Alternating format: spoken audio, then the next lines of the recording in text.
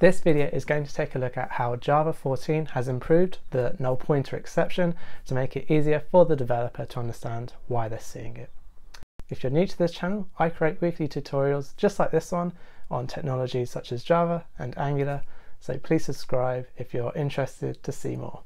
So the enhanced switch expression with Java 14 is not actually new to Java engineers. It was actually introduced as a preview feature from Java 12, however it became standardized with Java 14. So we're going to look at how it's changed with an example. I have a method that will accept an integer, that is a year, and it will use a switch statement to return whether the year is a leap year or not. It will return true or false. This is readable, however the method length is a little excessive and the switch statement is fairly long for each case. But with Java 14 we can change our switch cases to have multiple cases on a single line. Then using an arrow function we can return the value.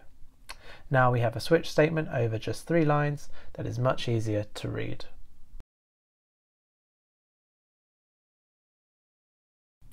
To see how the null pointer works before Java 14, I have created this simple class which is called person with a name and an age that are instantiated through a constructor. And in the main method I will define a map of string to person, and this will store the name and the person instance. I have a person instance and I will put that person with their name into the map.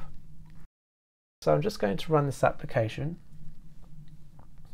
and we can see that there's no problems. However, if I change the map to null and run the app, we get a null pointer on line 10. The log doesn't really provide us with any details. We will then have to debug the application to understand, for instance, if it's the person, the name, or the map that are null and are creating this exception. So if I restore the hash map and make the person equal to null, we will then face an identical message in the console, and the developer isn't really helped out with any detail for the null pointer. So Java 14 helps us out a bit with null pointers by specifying which object is causing the null pointer, and if I rerun the app in Java 14 we can see that it tells us that the name to person map is null. So that's a neat little enhancement introduced with Java 14 for investigating a null pointer exception. If you like this video, please check out my playlist on all the latest Java enhancements since Java 8.